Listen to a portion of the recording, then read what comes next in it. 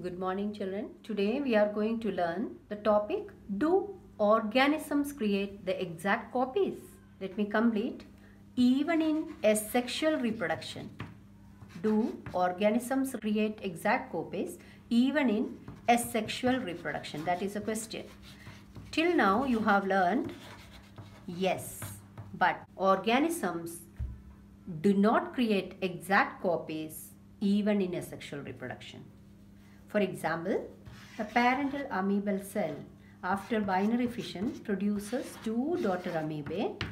They are physically looking similar, but in the DNA, genetically, they are slightly different, not exactly similar. Today we are going to learn what is the reason for that. For that, you have to understand certain terms like what is a chromosome, what is a DNA, what is gene. You don't have to learn all these terms in detail. Chromosome. It's a Greek word. Chroma means colored and soma means body. Colored bodies. Where are the chromosomes seen? It is seen inside the nucleus. Chromosomes are seen inside the nucleus. You might have heard about chromatin fibers. What is the relationship between chromosome and chromatin fibers? If a cell is not undergoing division, in the nucleus of a cell, which is at the resting stage, not undergoing division, if you observe the nucleus of such cell, you will be able to see the genetic material is in the form of an entangled mass of fibers, which catches the stain very brightly. Under an electron microscope, scientists could see an entangled mass of genetic materials which is made up of DNA and protein inside the nucleus of a cell which is not undergoing division. In this stage, they named it chromatin fibers. Chromatin fibers means colored thread. This is the unit of inheritance. What happens to the chromatin fibers when the cell divides?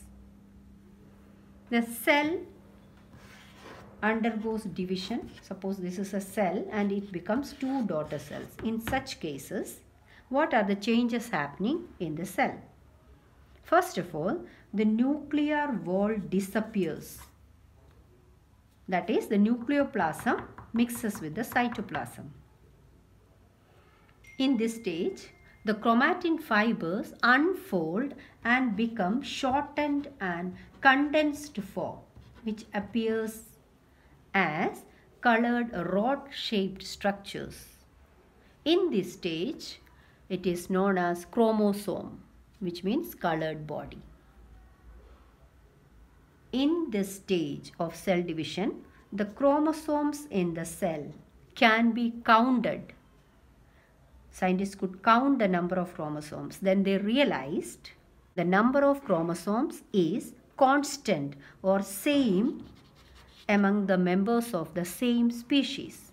For example, we, the human being, Homo sapiens, all Homo sapiens have 46 chromosomes. 46 chromosomes in all the cells of the body.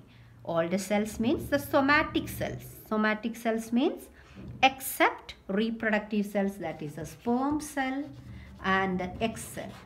Except sperm cell and the egg cell, in the human body, all somatic cells have 46 chromosomes. For example, if we observe your skin cell, muscle cell, nerve cell, or any cell other than the sperm cell in male and egg cell in female, all other cells, each cell of our body, Homo sapiens body cell, possess 46 chromosomes, each and every cell.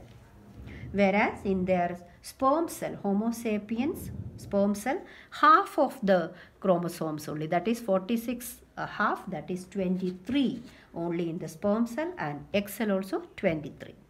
You have learned in smaller classes why the gametes are made half in number. So that after fertilization, the zygote will have 23 plus 23, 46, the full set. This is how the chromosome number is maintained constant generation after generation.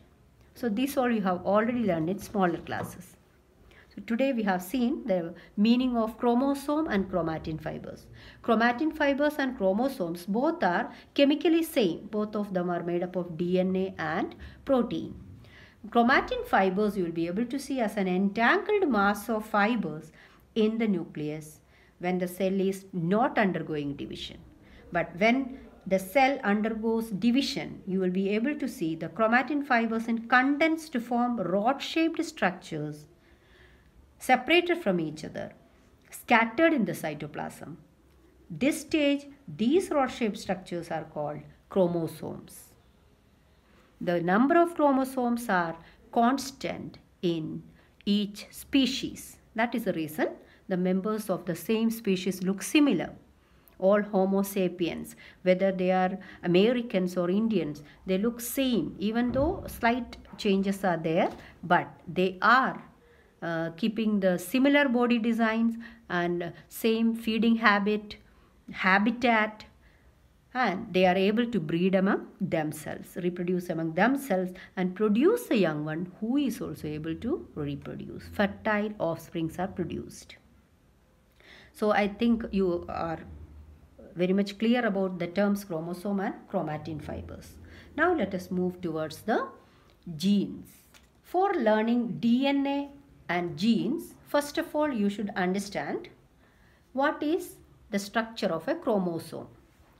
Let me show you the structure. The ribbon shaped chromosome is represented like this. This is one chromosome. These are the arms of chromosome.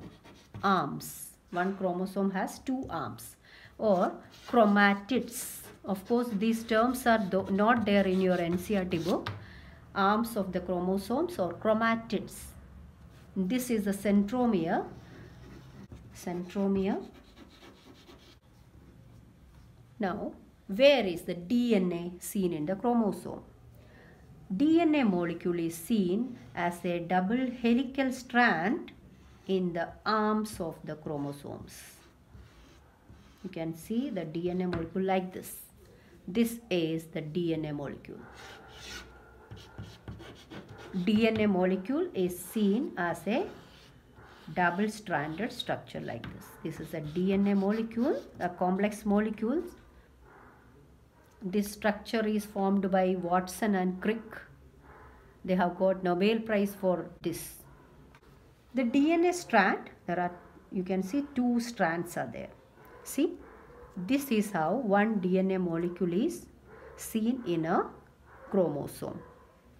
So from this you understand deoxyribonucleic acid DNA is present in the chromosome. Okay.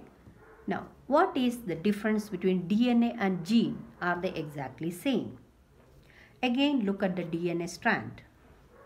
In the DNA molecule, the whole length of the DNA molecule is not functional.